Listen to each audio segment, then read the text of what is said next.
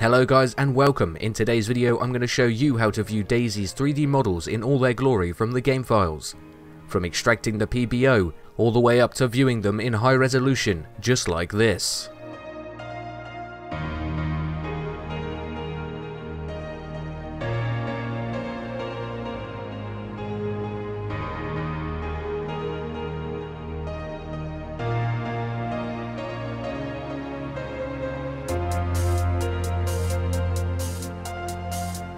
Okay, so I'm going to show you the quickest and simplest way to get this working.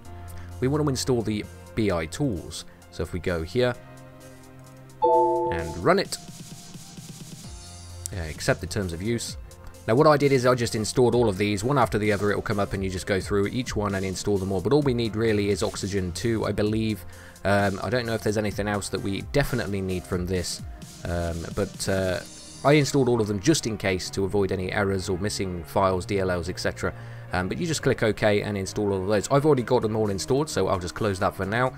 Doing this will create you a P drive local disk, which will contain Oxygen and Buldozer. If it doesn't appear when you first install it, try restarting your PC and it should fix the issue.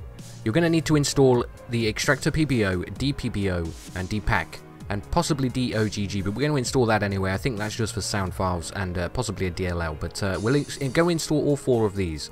So if we do those now, and they don't take long, they're pretty quick to install, mind the beeps, and once these are all installed, as you can see they don't take long, and Extractor, they all go to the same directory and give you the necessary files to extract a PBO correctly.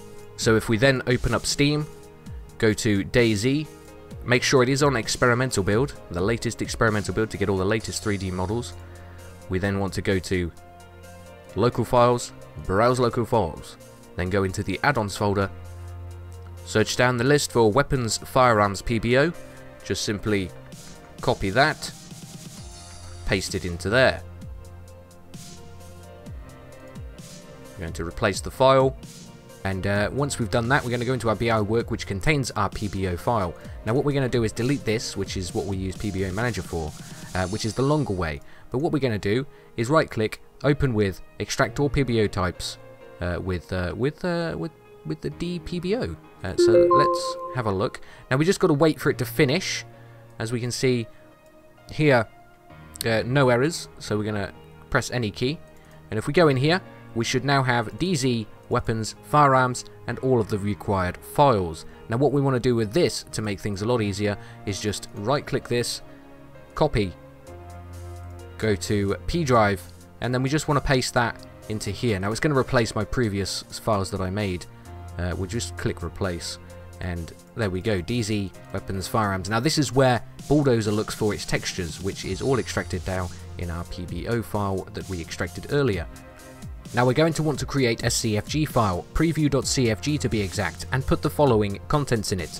I'll show you how to do this now from the start to the finish and where to place it. And we'll create a new text document and we will call it preview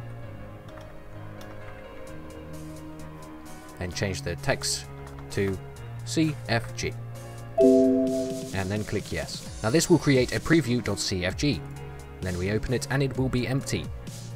And in the tutorial and in the description below, there will be what you need to copy and paste into this. So let me drag this across, and there we go. This is what we need to copy in from the tutorial, which we will have here, and we will paste it here. Now it needs to be exactly as this is shown here. Nothing above, nothing below, and nothing changed at all. And then you can just save the CFG there and close these. So once we've got our preview.cfg, we need to go to our P drive, which the BI tools created with Oxygen and Buldozer. And this is where we put our DayZ, weapons, firearms folders for all our textures for our weapons. And all we need to do then is paste our preview.cfg into there. It will replace the one I already had, and there we go. Now this is needed for later on while we use Oxygen2 in a command line that we must add. And that will be coming up very soon. So now we've extracted our weapons PBO file in its correct file path. And then all we need to do is start up the P3D Analyzer, which is going to basically open up our files. Let me get to the right folder here, and then that's where we have all of our models. So if we go with the, let's say the Winchester, we just open up that. We've got the file there. We can see the model, it's all nice and sexy there. We can zoom in a little bit and move down, and we can see our 3D mesh there. And then all you want to do is click File, Operations, Extract MLOD, and then you click on the existing file that we've just opened and save, and this will overwrite the file. Well, this is what we want to do. Once we've finished with the P3D Analyzer, we can just close it, and then all we need to do then is go back to our BI work, Weapons, Firearms, DayZ, Weapons, Firearms, and this is where we will find our Winchester, and open it up in Oxygen2, and this will be our converted file, which will now load. Ignore these triangles, they don't really mean anything. You can remove them, it doesn't make a difference. So the first time you launch Oxygen2, it will want you to do some setups. If you do skip this and you forget to set it up, you can always go to File and then Options. And the one important thing that we must do is External Viewer and make the command line exactly what I have here. Now this will be copy and pasted into the description from here, so you can just simply copy and paste it again for yourselves and have the correct command line. It must be exactly as is shown here. The most important things are the P Buldozer, which is the directory and folder that it's made, the new drive, and CFG preview.cfg, which will also be in the description below. Now I'll show you what will happen when you try and launch a 3D model in Buldozer from Oxygen2 if you do not have the texture files on your newly created P drive as well as the preview.cfg. Let's open the Winchester 70.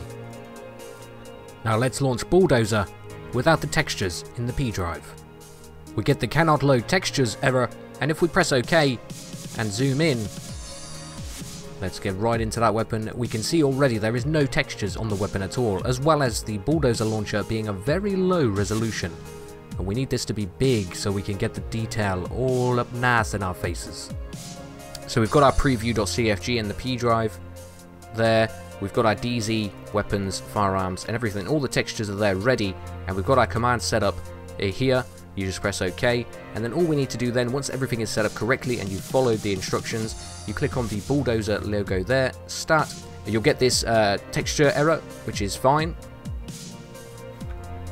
and it should load everything super sexy, and you just need to move in with WASD, and it's all there. Now it is a low quality texture at the moment, but there is a trick to getting it to work. If we tab, we can go to Oxygen2 again, drag over all of the polygons, press and hold Control and Shift together, right mouse click anywhere on the, if I can get it right, there we go, right mouse click on the model, and then drag up.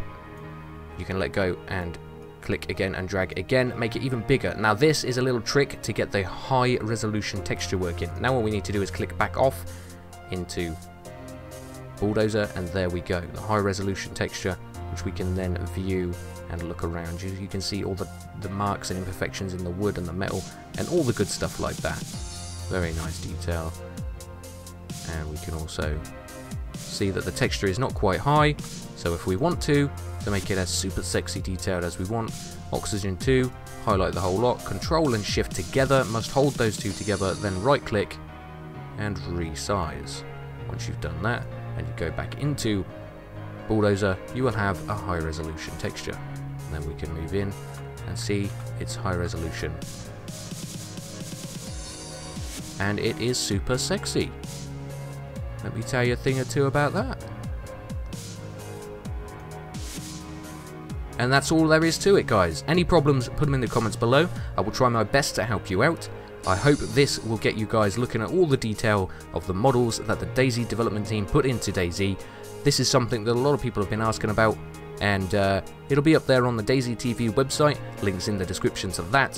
Thank you very much. Please like, comment, and subscribe if you found this video helpful at all or interesting, and I will see you peeps next time.